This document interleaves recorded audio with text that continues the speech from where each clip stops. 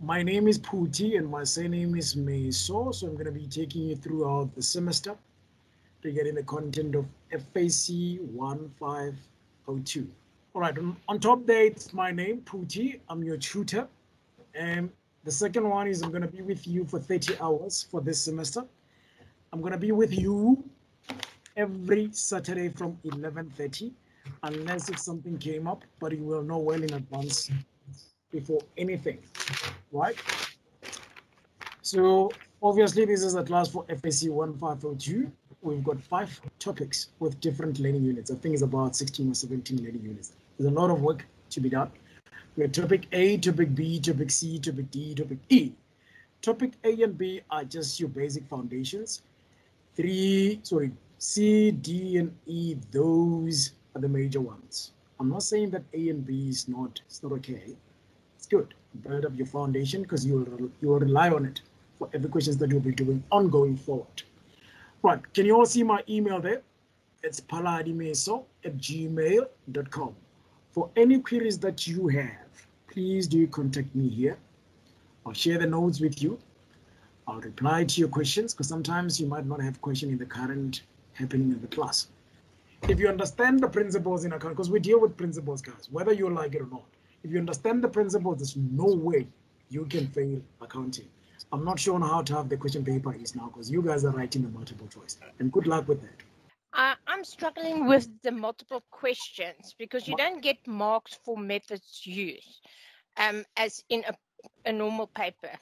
And yes. Yeah. I'm going to be honest with you and I'm going to be honest with each and everyone who is actually in this class. Guys, multiple choice question is not an easy thing because they're looking for an exact answer. Okay? So the written exam paper used to be quite reasonable simply because we would give you marks for the principles. If you get what I'm saying. So if on the multiple choice question they're looking for the depreciation and it's 20 rands and you're giving us 15 rands, it's going to be wrong. Okay, I do understand with that, but say for instance you do a bank recon and you miscalculate 5 rand. Yes. Then your method used, you're not getting points for that, so they can see what you did. That's the unfortunate part about it, because at this point in time, the university is not interested in the method used. They're interested more in the final answer. Okay? But perhaps that's one of the things that you must raise up with the university and say that I know it is their decision, but I think maybe you can try and say we're not comfortable with the multiple choice questions. How about if we can try to do the written exam? Okay, so and you guys are writing out of how many questions? Is it 20 or 30 or 15? I think it's 20 questions, 30 marks. Here's one thing that I can promise you. What we're going to do in this class throughout the 30 hours that have been allocated to you, we're going to learn on how to derive the final answer if it's a calculations required question. So we'll deal with that. I'll give you the process, I'll give you the principles, I'll give you the steps that you can use so that you can arrive at your answer. And then if you've got theoretical questions in your questions, it means that you just have to know it at a go. You understand? Maybe because you've got access to books, you can just page up and check if the things like your accounting cycle, you don't have to calculate that. You just need to know the steps. Where does it start? Where is the middle part? Where is the end part? You know what I mean? That's the unfortunate part with regards to this pandemic. It brought up a lot of uncomfortable things with some of us here. Okay, today we're gonna try and cover, our class is gonna end at, I think it's 1:30, it's 2-hour class session. Today, I'm just gonna, all right, we'll do topic A, the entire of topic A, because that's theory. It doesn't have a lot of calculations. It's more on theory. We'll cover the entire topic A, all right? And then if you need the notes, okay, I'm glad to send you the notes. And if you've got any questions, you can raise them, everything. But I just want to explain this further because not many of you realize on how easy accounting could get. Okay, first thing first. In the content of FAC 1502, okay, I've written a summary of my understanding with regards to the FAC 1502. Okay, this is prior before the actual content with regards to topic A. If we can look at the top part there, say that you are going to deal with this financial statements for the FAC1502, and it's only for the sole trader or the PBO only. Okay, so the PBO is topic E basically, all right, where you deal with your membership fees and the donations and all of those. All right, but we'll do that when we create the briefs. But for now, I just want everybody to picture what the sole trader is.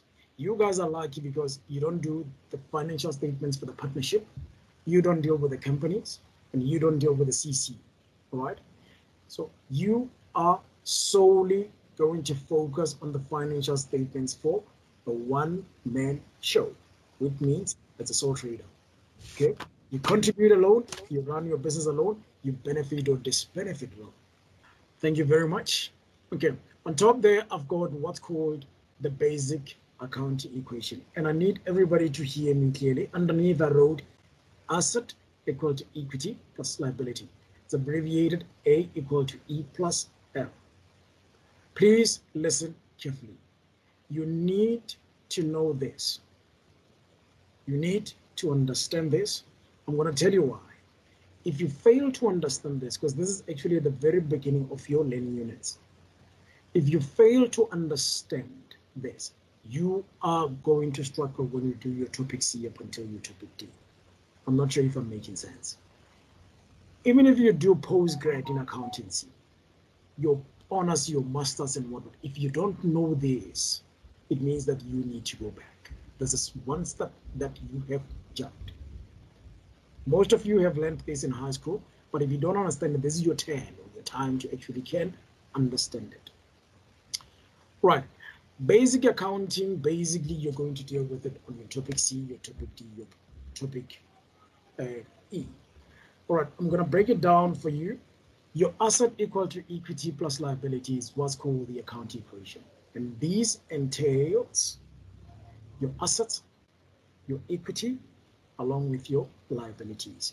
This that I've underlined on its own, it determines your entire statement of financial position. Be a partnership, be a company, be a CC, be whatever. You need this. So let's see what asset means. Asset, it comprises of our two components, which is your, I put it NCA and a CA. NCA stands for non-current assets, and my CA stands for the current assets. All right.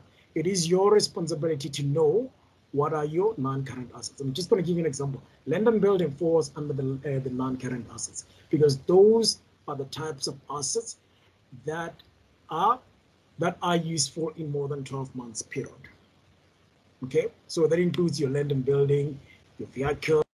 All right, as I was trying to explain in here, that in order for you to progress or to succeed in FAC1502, you need to understand the basic accounting equation.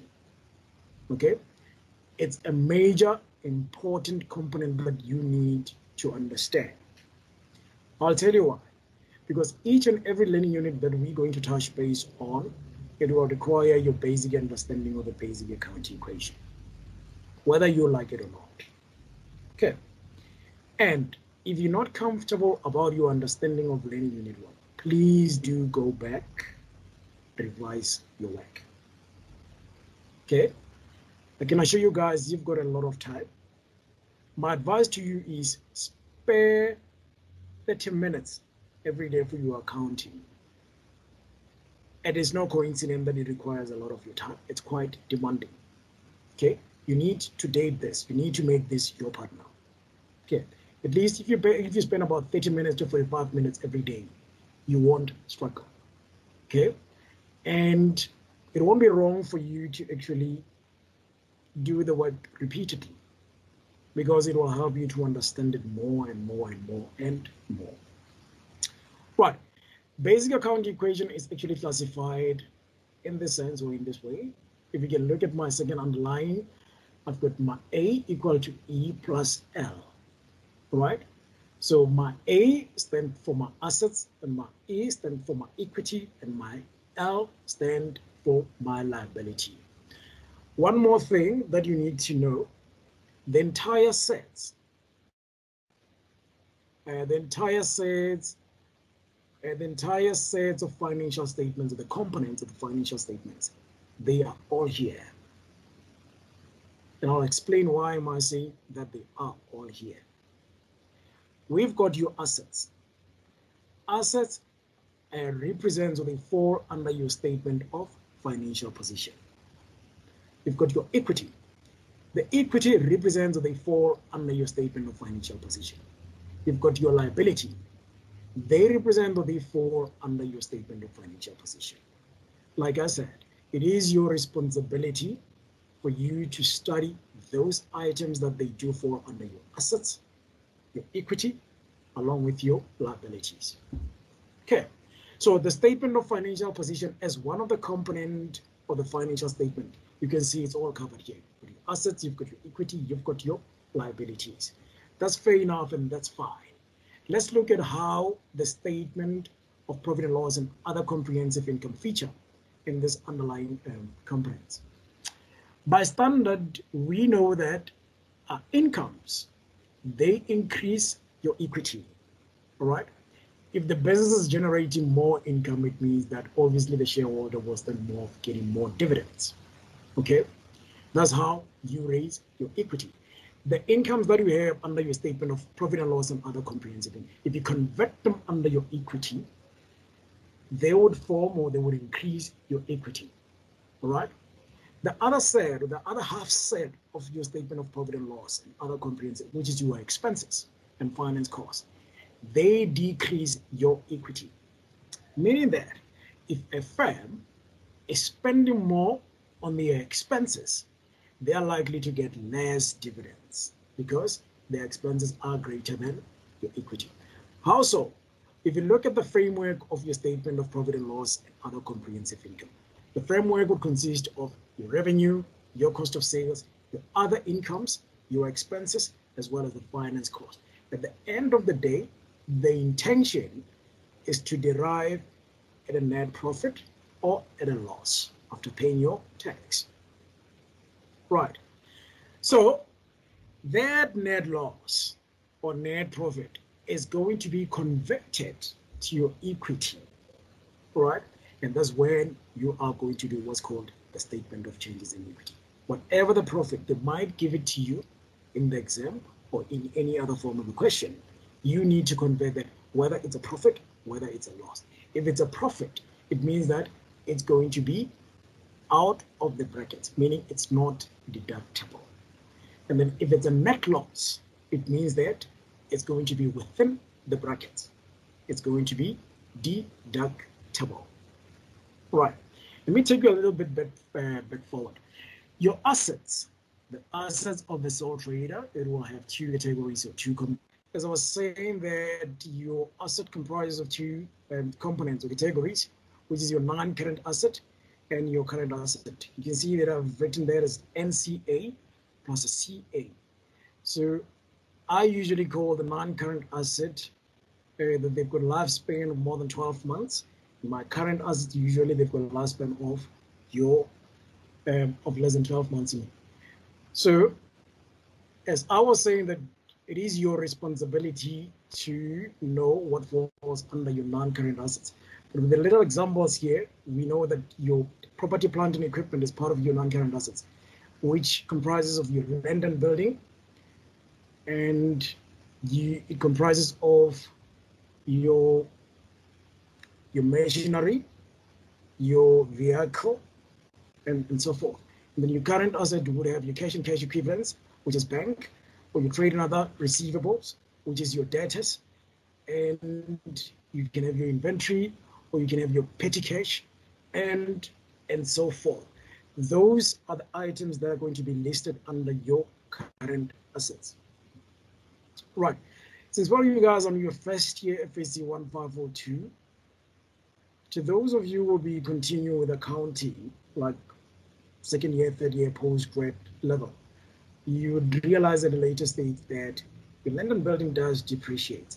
But in here, the land and building at this stage does not depreciate. Okay. Obviously, we'll see that one later. I think it's part of your topic C. Right. Did everybody understood when I talk about the account equation on the asset equals equity plus liability? I hope everybody else is actually clear on that one. I'm just going to bring back my equity explanation. Right. Since while you guys are going to deal with the financial statements for a sole trader, your statement of changes in equity, even if you are dealing with the multiple choice question, this is the format that you guys must know.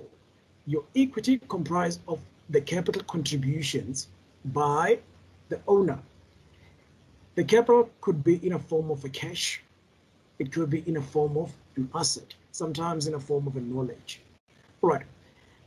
Despite the cash contributions, if it's an asset, we need to look at the value to be attached on that asset. I'll give you a little example there. For example, let's say you and I are starting a business, and let's say we want to sell potatoes. And then you say, I've got the car. And then I say, okay, I'll bring my cash so that we can buy stock. Okay. My cash, obviously, it's an obvious thing you would know. Okay, Pooty contributed 150,000 Rand for the start of the business. But how much will be attached to my value of the truck? The truck, let's say the market value of the car is about 150 as well. So it means that you go equally on that one. But unfortunately, this is not a partnership, but I'm just giving you an example that you can start your business with an asset, or you can start your business without an asset. Okay, so it will be your capital contributions. If the owner is coming up with an asset, they will give you how much is the market value of that asset, or the value attached to that asset as your capital contribution. The second part, you're going to deal with what's called drawings. All right.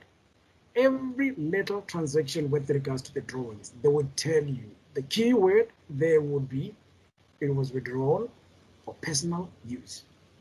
If you see any transaction stating that it has been withdrawn for personal use, it may be inventory in the business, cash in the tills, whatever in the form of withdrawal in the business, it falls under your inventory. As long as the transaction line says that it is for personal use, or unless they're clear with you and just tell straight away that this is a drawings.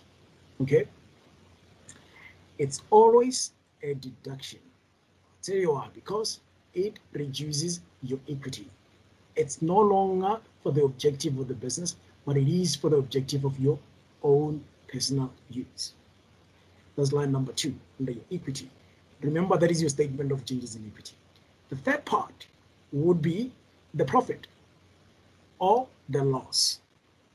If the business is running at a loss, obviously it will be deductible, right? And if the business is running at a profit, it will be added towards your equity. And then what are you determining? The balance at the end of the period. Let's go back to the issue of the principle or the standards. The standard says that the equity increases on the credit side and decreases on the credit side. Sometimes they would give you what's called the T format, and they put the capital on top. You understand? The T format, it's the line on top and the middle line, all right? So the right side is always the credit side, the left side will be the debit side, okay? Meaning that any capital contribution, which is the opening balance, it will cut, and then the deductions would come to the debit side. Okay, if you've got a drawings, immediately put it on the debit side, meaning that it's going to be deductible. If you've got a net loss, put it on the debit side. But if you've got a profit, move it to your credit side, all right? And then you're going to deduct whatever that has to be deducted from the capital. The balance that you are left with, it's your closing balance for that 12 months period. However, because you're going to run what's called a continuous business, unless if your business is coming to an end there. The closing balance will be the opening balance for the next financial period, meaning that it's going to be the opening balance for the next accounting cycle. It's usually 12 months. All right. But here, that you need to understand about accounting, there's always this thing that you can apportion things depending on when you start the business and when is the end of your financial period. If you start in the middle of your 12 months period, obviously SARS can't say, I'm going to tax you for the whole 12 months. They will tax you for this duration of your business from the starting point up until the ending point. What I'm trying to say is you can start your business 3 months before the year end. I've got a question for you, and I need somebody actually, it's based on asset. As I've told you that the principle, the standard says that the asset increases on the debit side and decreases on the debit side. What happened to when the sole trader disposes or selling asset? Quickly, anybody with an answer quickly? It increases and decreases on the debit side. So bank would increase and the whatever asset is being sold would decrease. Both on debit. They're both on the asset side, but one debits, one credits. One debit, one credit, but which one is on the credit and which one is on the debit? Depending on what you're selling. If you're selling a building, then the plant and equipment would decrease, so that's the credit, but then the bank would increase, so that would be on the debit. Okay, thank you so much for that. But the other thing that I haven't emphasized there is how are you selling your asset? That's one thing that you need to take into consideration. If you're selling your asset for cash, obviously that would hike your bank. But if you're selling an asset for credit, the bank is not going to be affected at all. Who are we inviting? Debtors, right? Here's the thing, when you're selling an asset for cash, you're receiving the money immediately, that will be banked. That's why your bank account is actually increasing. But if you're selling your asset with a credit, it means that you are raising a debtor because the person hasn't gave you the money. I don't know if that makes sense. It does make sense because it will increase the debtor's control account. Yes. And decrease the asset you're selling. So if it's trading inventory, then you're going to credit the trading inventory because it's reducing, and the debtor's control account would increase due to the fact that you're incurring a new customer that owes you. That's quite clear. So you just need to be careful on how the asset has been sold. Okay. Same applies to how the asset has been purchased. The effect with regards to the recordings, it will always be different. If it's sold on cash, your bank account, obviously it will size up. But if you are selling it on credit, then you are inviting a debtor to your business. Okay? So same applies to if you are purchasing an asset on cash, it means that the size of your bank account, it goes down because the money is moving out of the business, right? It's immediate cash. And then if you're buying it on a credit, it means that you're raising what's called the creditors, not the debtors this time around, the creditors liability. I'm going to move on to liabilities. Sorry if I'm closing you down, but I'm giving you the freedom to speak if you don't understand anything. But questions will avail themselves, and then we'll take it from there with regards to the questions. Liabilities, we've got, all right, can you all see on how your income statement features in your asset equal to equity plus liabilities? Is everybody clear on that one? I've involved what's called the statement of changes in equity, and I've involved what's called the statement of profit and loss. And already automatically we're dealing with what's called the statement of financial position. Three components of the financial statements are already there. Liabilities, we've got the non-current liabilities, and then we've got the current liabilities. So usually the liabilities that are non-current, they should be payable within or in greater than 12 months period, and the current liabilities are payable in less than 12 months period. Right. You ask yourself, what constitute my or what items falls under my non-current liabilities? Your long-term loan, your debentures, right, and your mortgages, they fall under your non-current liabilities, right? And then what falls under my current liabilities? Your creditors, right? Because creditors are usually payable on a timely basis. You can agree with them that I'll pay you in 3 months' time or on a monthly basis and stuff. You know that. I mean, you've got your Truworths account, you've got your Woolworths account, you've got your Markham's account. Usually they want you to pay on a monthly basis. That's why when you go to the store, if you buy goods on credit, they will tell you that 6 months or 12 months period. I think most of you have that because the interest measured on that kind of a purchase is not the same. All right, this is what I've explained here, capital. I make sure that I made the keyword under your drawings. The keyword is personal use, right? Now, mention the capital, which is a contribution, and you've got a profit, you've got a loss, it's within the brackets. My apologies, I forgot to put the drawings under the brackets. That's obvious, and it's always the case. Right, liabilities, I gave you an explanation with regards to that one. Let's have a look at this one. One of the major important part of your financial accounting, double entry system. Can any one of you tell me what does it mean? What do we mean when we talk of the double entry system? Double entry system means what we do on the left, we also do on the right. So for each and every transaction, when you have a debit, there should be a credit to go along with it. There should be a credit to go along with that. Basically, what it means is for every transaction recorded, there must be another to substantiate that. Meaning that in accounting, when you deal with a transaction, if you find yourself recording one transaction, you need to ask yourself, why am I doing that? You understand?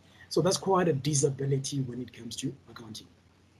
One leg won't move in accounting. You need another leg so that you will be moving in a good pace with regards to the standard. So it should be the recording of 2 or more transactions when it comes to a double entry system. So for every time when you are given a transaction and then you perform the solution, you need to make sure that where is my other leg or where is my extended leg? Then you'll never go wrong with accounting. As I've said that now we're developing ourselves in a content. That's why I said that we're going to cover topic A just like that. But you'll see, guys, as we progress with the content, things are going to get a little bit slower because there's going to be a lot of practical courses that we are doing. I just want to make sure that I don't leave you guys behind. But with the theory, you can always go back and revise the way, right? Theory in accounting, most of the students, they don't take the theory in accounting seriously. You need to take it seriously, and I'll tell you why. Because the theory that you read is what you are going to apply at practice. I need to emphasize more. Students who are going to major with accounting, theory at this point in time, it's very crucial for you. Unlike students who just want to pass and go. Theory is very important for future students who want to study accounting. I'll tell you why. When you do a postgraduate accounting, there's no time for you for the lecturers to ask you to calculate the depreciation. They know that you know that. It is about time for you to apply the standards. These basic principles and the concepts, you are going to write them down as per their standards. You'll find a little question that is quite a bit long. That's, they say, calculate the depreciation or adjust your bad debt recovered and stuff like that. Instead of them asking you that kind of a question, they will just actually give you a scenario and explain what the bad debt required is. Why this kind of a bad required? How can we recover the money? That's what they want when you do your postgrad. They know that you know these things. They don't have time to ask you anything concerning the financial statements. It's gonna contain a little part of your examining your exam paper, basically. So please make sure you read your theory quite carefully. Again, the second reason would be you audit financial statements in accounting. When you do auditing, you're not going to write the financial statements. They're going to give you the bank record and they'll say 40 marks. And they'll say, audit the bank reconciliation. You are going to write. You're not going to calculate. So it will help you to, speaking of experience, because I know when I did my CTA, I struggled a lot because I didn't know what was happening at postgrad level, but I struggled, which resulted to me to fail time and again. So I don't want you to be like me. I want you to prepare yourself so that when you do your CTA or the honors in accounting or tax, you know exactly what is happening. Right, thank you so much for that. Let's have a look at your learning unit 1, which is inclusive of your basic concept and principles and objectives of the accounting. So the basic concept and the principles and the objectives of the accounting, we're looking at for you to write your financial statements, you need to know the concept. Not every concept goes to your income statement. I mean, you can't take your cost of an asset towards your income statement. That's completely wrong, which is why it's important for you to understand the framework. Okay, principles. We are guided in accounting. Let me tell you a secret. This secret will take you far. In accounting, we don't need an intelligent student. We don't need your excessive brain power. What we need is we need you to be guided by the guidelines, and then we need you to follow the guidelines and the principles. Okay, so it's a period that if you are clever in accounting, the chances are you're going to be a fraudster. We don't need that. Right, so a smart student would always know, okay, my IAS2, which regulates inventory, I deal with inventory now. It means that I have to deal with my international accounting standards that regulates inventory. You can't pick up your IFRS 16 or IFRS 9 and put it under inventory. That's completely wrong. That's why I'm saying that it requires your understanding of the concept and the principle and the standards. Right, moving further, let's have a look at what is accounting. Everybody at this stage knows what the definition of accounting is. You record, you transact, you follow the principles, and all of those. The nice part about the accounting, even at corporate world, you use words and figures as an accountant, which are used as your concept, principles, and the procedure in terms of the accountings. Right. The universal accounting denominator is the common use, the measurement in terms of accounting. We use money. That's the reality about it. We talk money in accounting, nothing else. Okay, but here's the thing. If you are in South Africa, you cannot do your financial statements with the US dollar or with pounds. You need to be in compliance with our rands or our currency. Okay, so to those of you who will be doing what's called the group accountant, you would find that I've got, for example, let me give you an example with regards to KFC. Or let me give you an example with regards to, you know, ABSA was merged with Barclays, right? Barclays was actually the parent or the holding company for ABSA. What they did is the ABSA across the globe, they were doing their financial statements with their currency. And the ABSA in South Africa, they would do their financial statement with the rands. Okay, so what happens is at the board meeting when they meet, that country would present their own financial statements. I would present my own financial statements in South Africa. The problem is, that's where we need the correlation. I'm with the rands, they are with the dollar. What do? You are in South Africa, we convert. Conversion will take place, you understand? Your dollar will be converted into rands. Or if you are there in the USA, your rands will be converted into the dollar, because we need to avoid this thing of miscalculations or the discrepancies, which is quite wrong. But looking at the important limitations of utilizing money, all events expressed in monetary terms, but the majority of the transactions that we use, they are actually in money. This is good for post-grad level, because that's where you write your standards. Right. The value of money is stable and is influenced by many economic factors, such as inflation. It heats the economy at all the time, all right? So the rand depreciates and it appreciates. We hear that all the time on the news. Forms of ownership. Those who did business studies, they know this thing. We've got 4 main types. Our major focus is going to be on the sole trader, as I've said. Partnership, not at this point in time, but you will see that probably on your maybe second year or accounting 1601, somewhere there. Your CC, you will see that in your accounting 1601 or something. Companies, it's going to be an extension of your sole trader. Financial statements will always be the same, but new concept will be added when you do your companies. Right. Apart from this 4, we've got what's called the NPO to be distinguished before under your topic E. Right. So the main difference there would be the use of a new terminology. You don't pay tax, you do this and this and this and stuff like that. Let's look at the users of their financial statements. You need to be very careful on this one. They like it under your multiple choice question. In the assignment, I've seen it so many times. I've never seen your exam paper. That's why you have to be careful, right? You need to know who are the users of the financial statements. Why do they need the financial statements? Investors. They are the providers of the capital. They are more concerned with the risk in association with how much they put in the business.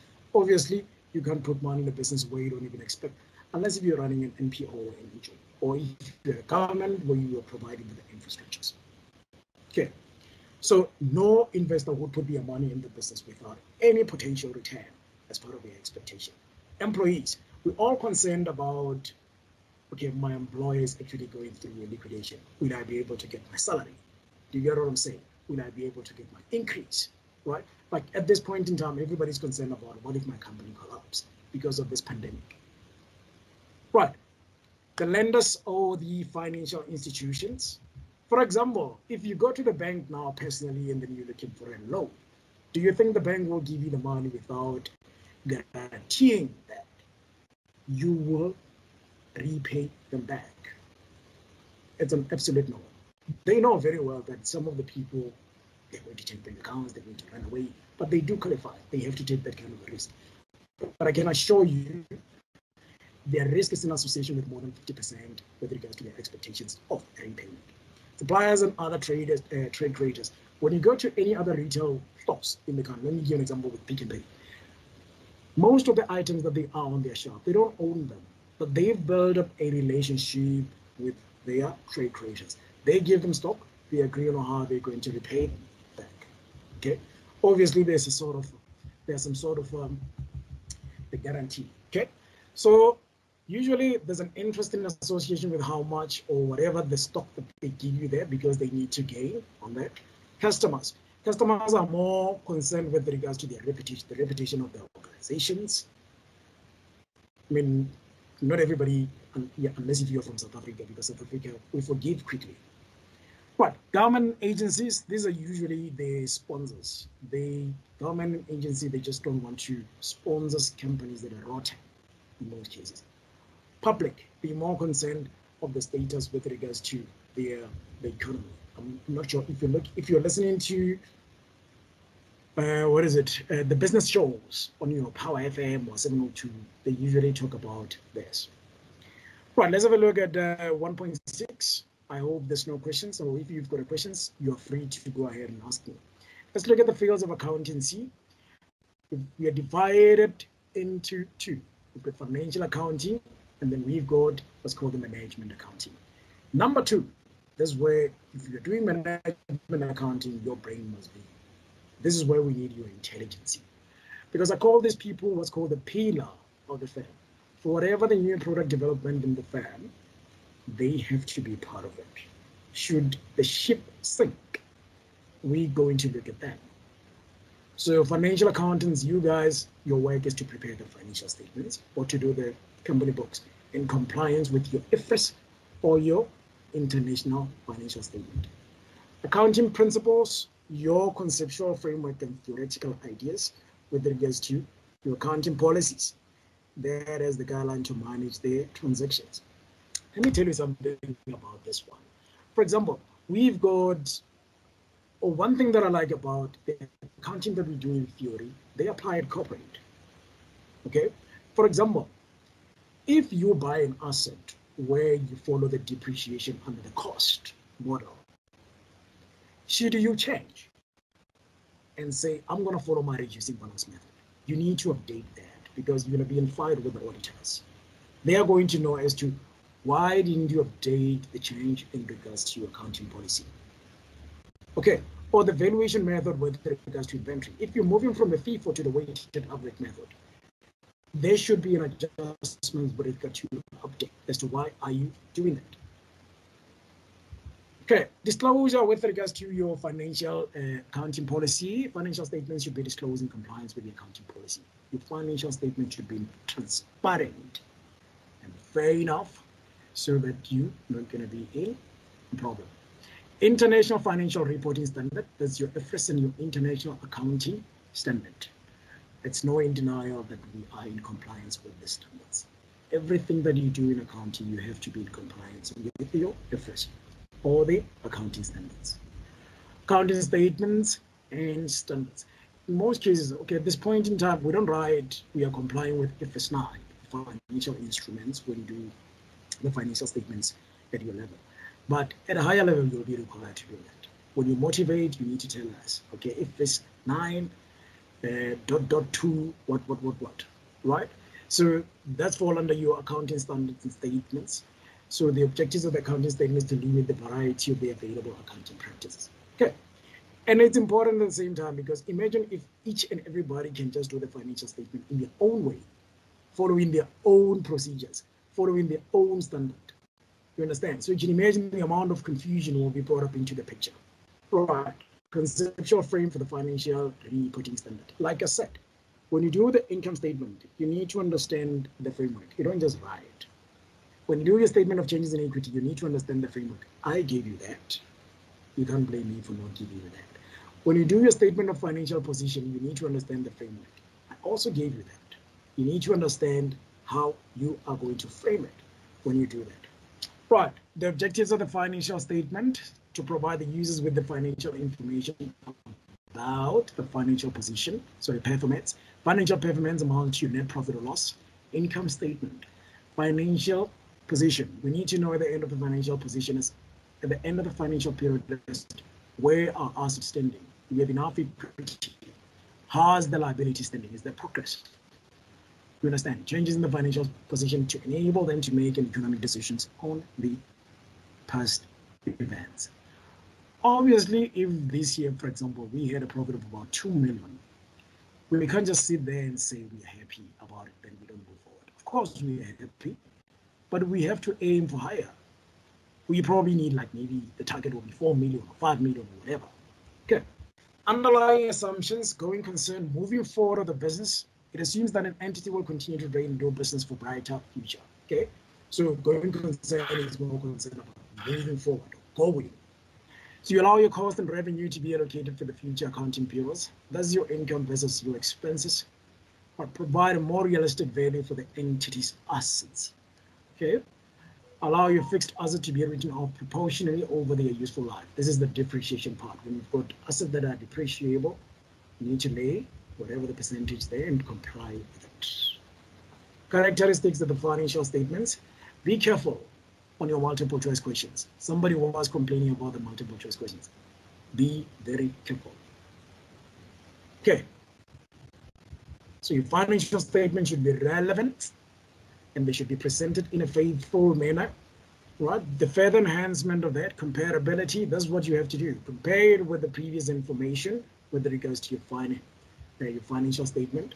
And they're verifiable. Yes, yes, they are. Verifiable meaning that did you comply with whatever the regulation it is? Yes. Timeliness, do they fall within the financial accounting period? Are they understandable? Yes.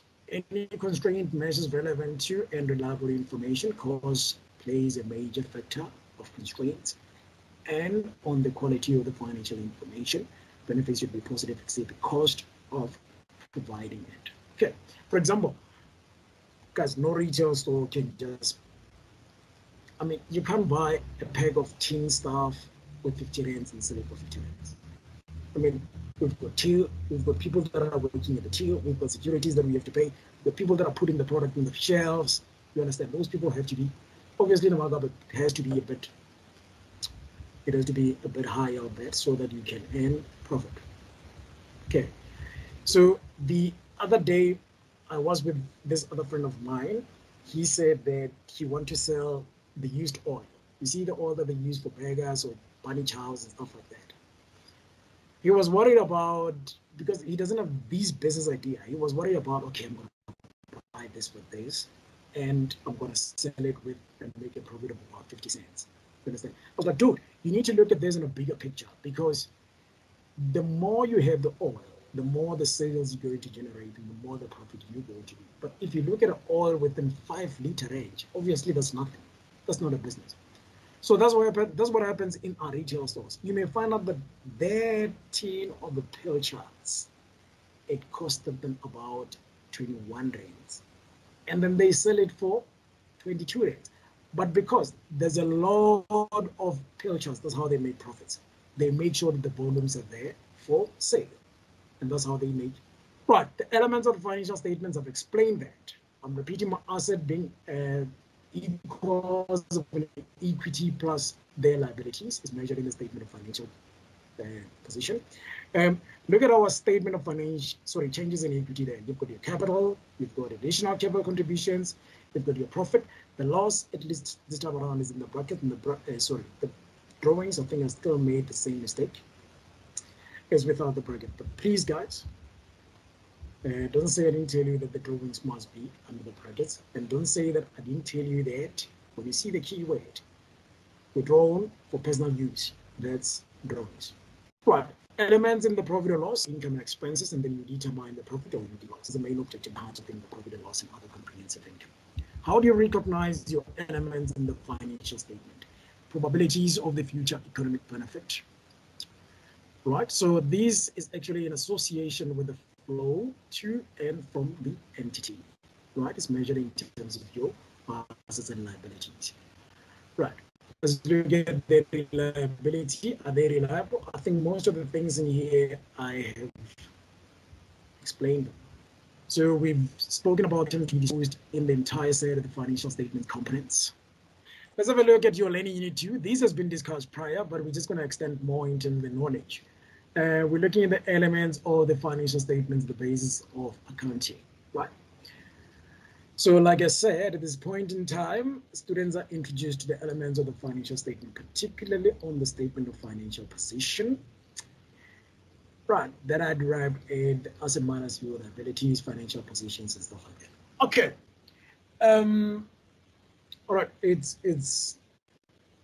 okay that I'm not responsible for all right, many students before when I was in Florida, they used to say, I think it's going to come in. What do you think is going to come in the exam?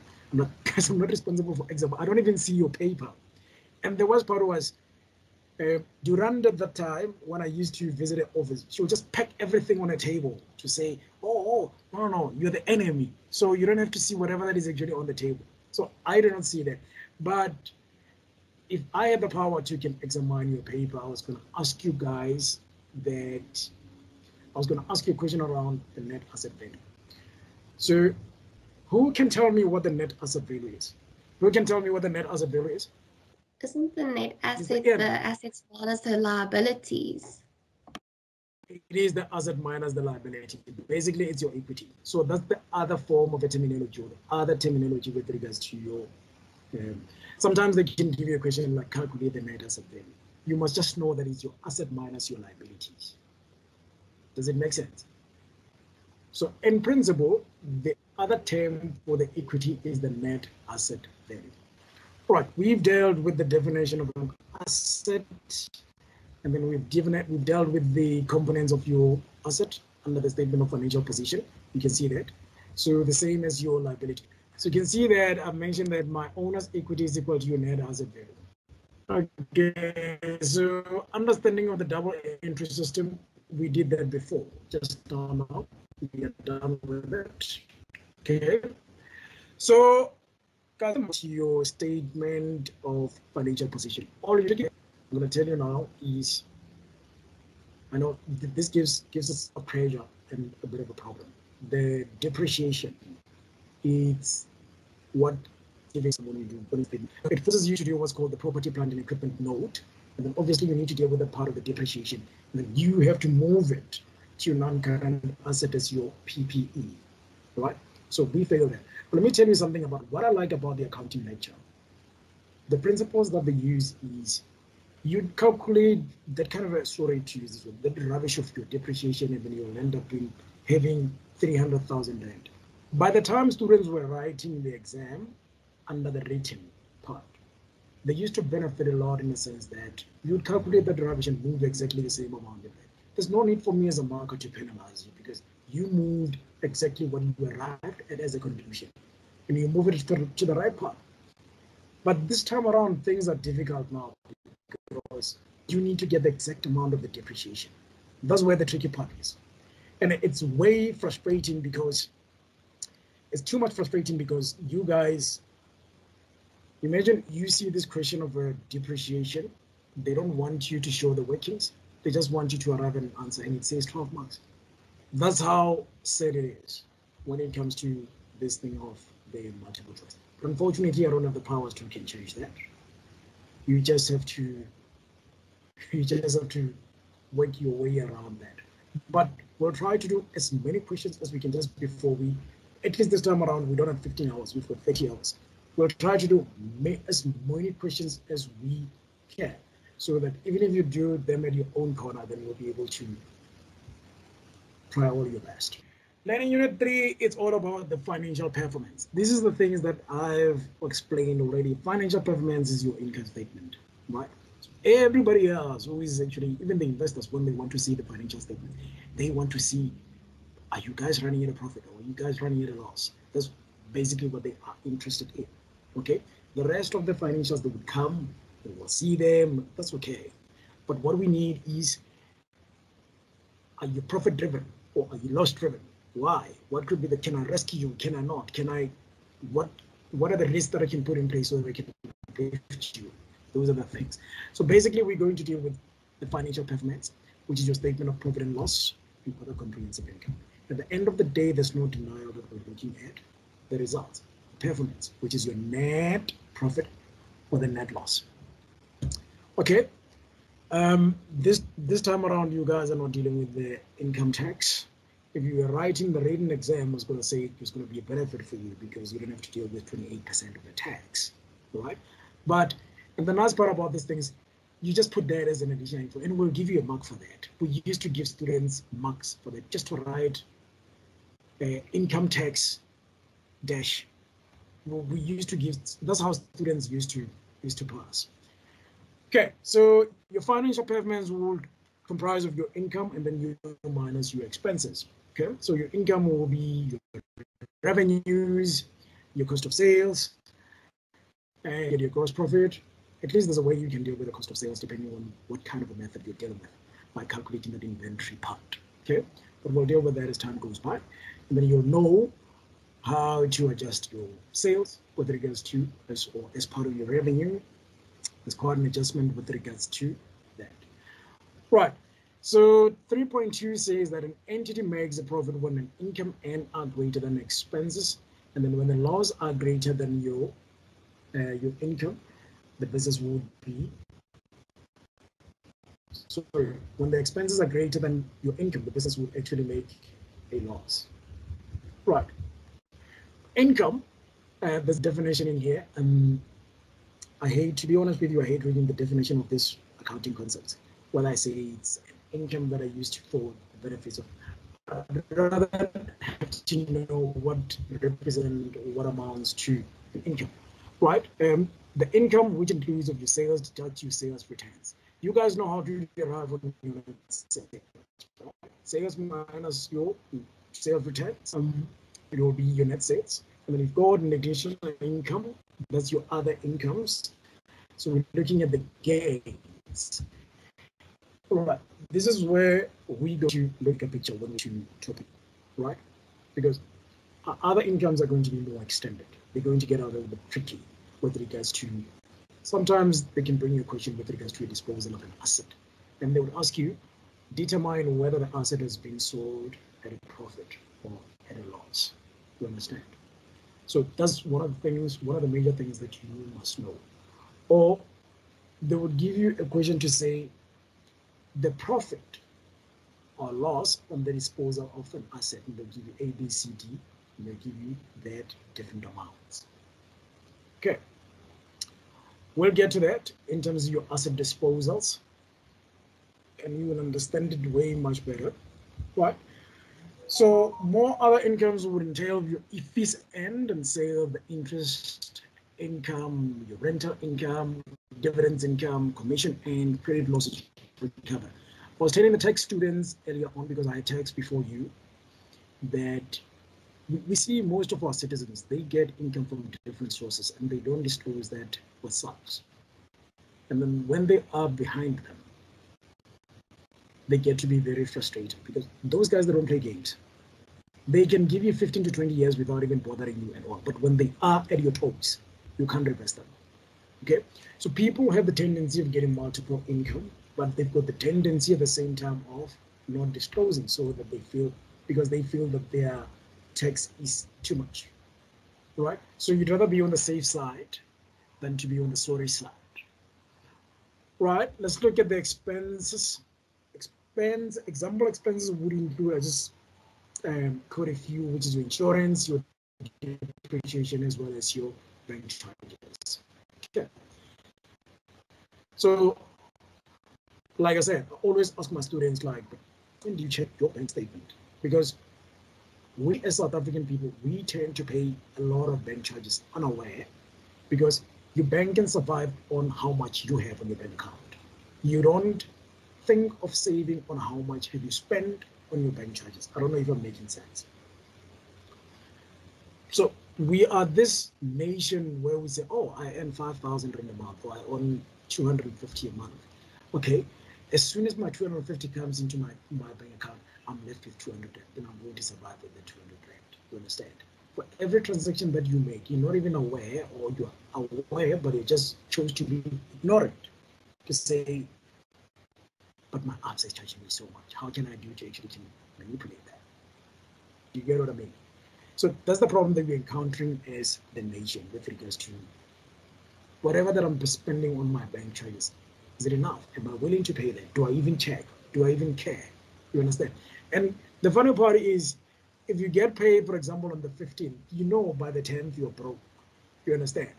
So that little kind of a savings there, it can actually survive you for that 5 days up until you get paid the next salary. All right. So I'm just advising you on that. I think it's just a personal advice. Make sure that you do check it's important actually. Right, your losses. So there's a high chances that when you run a business, you might run into loss. So obviously that has to be disclosed. And you know that you move your loss from your statement of profit and loss and you move it to your statement of changes in equity as a deduction. Right, I mentioned before that your income or profit increase your equity and the loss decreases your equity. That's how you work your way up to disclosing those kind of transactions to your statement of changes in equity. Right, equity equal to your capital plus net profit, and the other equity will be equal to your capital minus your net loss. Okay. Either way, at the end of the day, you're going to have the results at a loss or at a profit. Right? Looking at the statements of the profit and loss in OCI. Okay. We deal with that. I think that's because of we spoken about that. Right. Sorry to bring this back to your losses. I know that when we mark students by the time they were writing, for you to say put it limited, for example, up there, and then underneath you say statement of profit and loss, other comprehensive for the year ended 31st December 2021. It would give you a full mark for writing that down. But those opportunities or those chances are gone. They're no longer there. Okay, so the nice part of the framework, if you know your framework in accounting back then, for the mere fact that you wrote depreciation under your expenses, would give you half mark for that. Who gets that anyway? So people used to benefit a lot with a lot of marks. I think it was just the issue of we were growing them up to prepare them for the heavy rock or the big mountain. Statement of changes in equity. I think there's no need for me to actually explain that. Accounting policy and explanatory notes. Okay. Here I'm just going to touch base on, we are guided by your international accounting standards. Explanatory notes. You remember when I told you that when you prepare when you appointed as the preparer of the financial statements, when you change or when you move from, let's say, the cost method of calculating depreciation to the unit production method or to the reducing balance method, you need to explain that under your notes, all right? But then again, it's important for you guys to understand the framework for the property, plant, and equipment notes.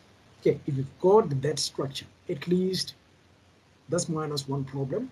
The bigger picture would be, okay, I'm going to deal with the depreciation because that's the only problem there. That will be the thing that, okay, let me just focus on. But if you know that you're dealing with your cost minus accumulated depreciation, then you get your carrying amount, then you go to your additions, you go to your depreciation, you go to your disposals, you go to this and this and this, and then you get your carrying amount at year end, you do your cost, and then you do your accumulate, then you're safer in that sense. Okay, let's do this. I think that brings us to the end of our learning unit 3. Let me see who's got a question. All right, that brings us to our final learning unit, which is learning unit 4, the recording of transaction. Alrighty, we're now on learning unit 4, where we are going to record transaction. It is no coincidence that they're going to give you transactions that need to be recorded. Okay. For one to understand the process or the easiest way of recording the transaction, you need to understand what the debit and credit means. Okay, which is going to boil us back to what's called basic accounting equation. Okay, here is my advice. I know some of you, you've got an accounting background, and that's okay. And some of you, you don't have an accounting background.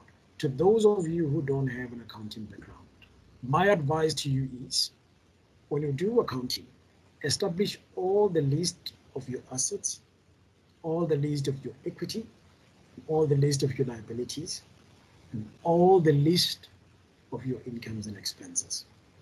And this is how you're going to pay them, right? At initial stage, you know that your assets and your expenses, they both increase on the debit side along with the decrease on the credit side.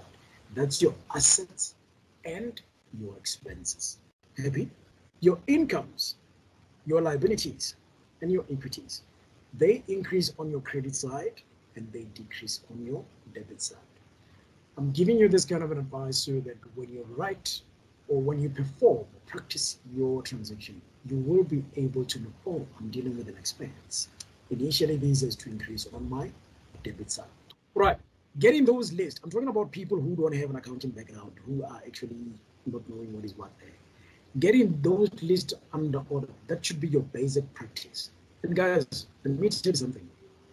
If you know that in accounting, you will never go wrong. They can give you any questions at any time, whether you're getting awake or something. Your principles would always be right. That I can assure you. I wanted to find out the list that you said we must establish. You mentioned assets, equity, liabilities, and what else at the end? I couldn't get it there. Okay, I'm gonna go on a slow pace there. I want you to actually write it down for me. Okay, first and foremost, you're going to write asset. You're going to write your number one is going to be your asset and jump 4 lines. Number 2 is going to be expenses. Your number 3 is going to be equity. Your number 4 is going to be your incomes. And your number 5 is going to be liabilities. From your number 3 to your number 5, those increase on the credit side and they decrease on the debit side. Yes, thank you very much. And then number 1 and number 2, those they increase on the debit side and decrease on the credit side. Okay, one more thing, Catherine. When you get a home, you need to seek yourself a list of your assets, a list of your expenses, and a list of your those kind of things. So the best way for you to do that, get yourself some frameworks in the study guide. It will give you a list of your assets and your equities and those kind of things. Effect of the transaction on the basic accounting equation is what I just told Catherine, that accounting has a starting point, it has the end point. The end point is that somebody please so the effect of the transaction in regards to your basic accounting equation, we'll do that. Okay, next week we'll pick one of the questions just to do the basic of the basic accounting equation. As to if you've got a transaction, where are we fitting it under that, the table that has your asset, equity, and liabilities. We'll do that. Let me see what I haven't touched here. Transactions which affect only asset, equity, and liabilities. That's your statement of financial position. Okay.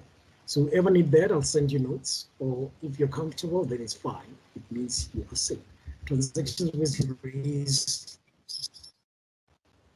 incomes and expenses. I'll put there in a summary. It's your incomes, your expenditures, your credit income, your credit expenditure, and the payment received. Okay, guys, there's one thing that you must know. I know that I've mentioned the sale of the purchase of an asset via the credit. Okay, when you sell your inventory, you need to listen carefully here. When you sell your inventory on credit, and then you're required to do the income statement. That's part of your revenue, whether you have received the money or not. You need to include that on your revenue. Okay, so that's going to be part of your revenue. The only implications will be, you will see that when you do the practical questions, the only implications will be on VAT, because when you sell, please go ahead. What did you say about inventory now? All right, let's say Woolworths, for example, they sell clothing on credit, right? Hmm? When they sell you clothes on credit, automatically on their system, it will appear as revenue, whether you paid them or not. Okay? Because it's an income that will be recognized to be received later as part of your agreement between them and you. But at the same time, they would move that to a data. Okay. So what I'm trying to say is, under your income statement, you're going to have that revenue, whether you have received the money or not. But when you do your statement of financial position, you're going to be part of the list of the data. Okay, I understand. Thank you so much. Makes it depending on the requirement. But under general accounting standard, that's how it works. Okay, we've discussed the financial statements there. You know, as I said, the only tricky part is the depreciation. The ledger accounts, they're only performed in the form of a T format, okay? Meaning that you need to have an underlying line, and then you need to go there. I don't know, I think it's vertical and horizontal. I'm not sure which one face where, but it has to be done in that way. And then if you know your debit and credit, then you know that where is your opening balance goes.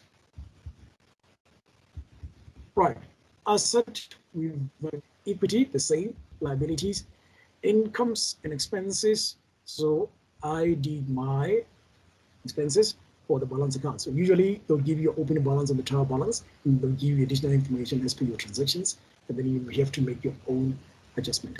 But I think we'll deal with that one on learning unit 2. Any questions, or can I go ahead?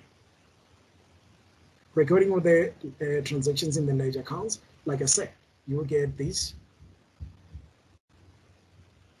If you record this, you're going to be given this in most cases, not all the time, but they will give you a list of the opening balance in here. Okay, meaning that the closing balance from the previous accounting cycle are going to be the opening balance in the current accounting cycle. That's where you're going to put it on the debit or credit, depending on which one is which.